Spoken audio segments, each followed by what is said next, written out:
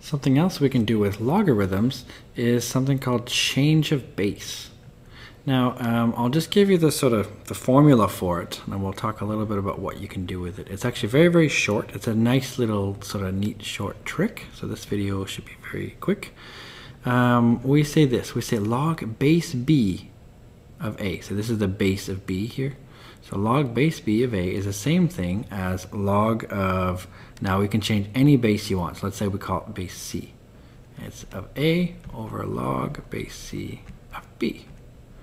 You might think, oh, this looks really, really stupid. Actually, wait a second. I should make sure it's the proper, it's a lowercase b, if I used it like that.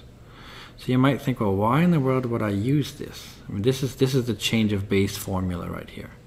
So why would you use this? This is useful when the base given is ugly, because then you can always just convert it. So if you're given an ugly base, so something you don't like to look at, so let's say you're given, I don't know, log base 7 of 5, let's just say. Log base 7 of 5. Well, you can make that log base anything you want here. So let's make it log base 10. In other words, let's just make it regular logs, because this is hard to calculate on your calculator. But log base 10 is easy. And the rule says take log base whatever you want. So in this case, let's say I choose log base 10. So let's take log base 10 of a. So in this case here would be 5. That would be my a value, over log base 10 of 7. In other words, on my calculator, I can just press log 5 over log 7 and be done with it. That's it, rather than have to work about really complicated stuff.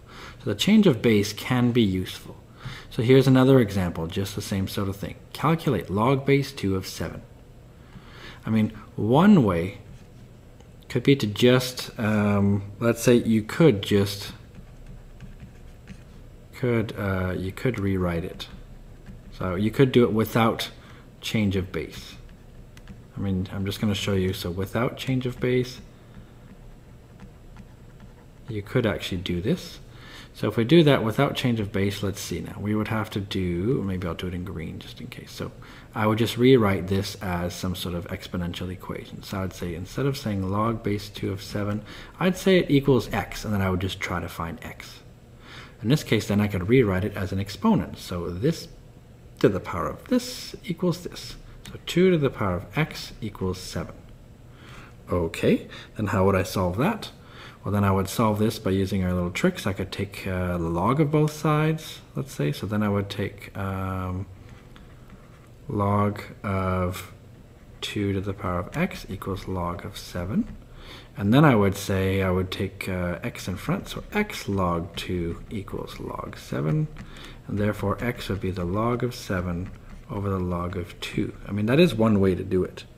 You can do that on your calculator then. Maybe we get it to 2 decimal places again. So we could say log 7, divide that by log 2.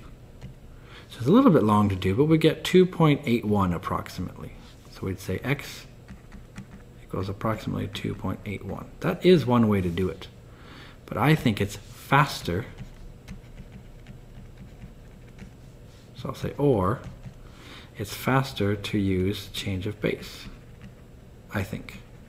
So the trick with change of base is just recognizing, okay, I have an ugly base. And what do I do if I have an ugly base? I can do log of this thing divided by log of the ugly base. So in this case right here, I could say, therefore, it's equal to, in this case right here, it's going to be log base 2 of 7. It's going to be the same thing as saying log of 7 over log of 2. Guess what? In one step, I got to the final step of what I had to do here. So the change of base, boom, you do that, and of course on your calculator you get the same number, because of course you're calculating the same thing.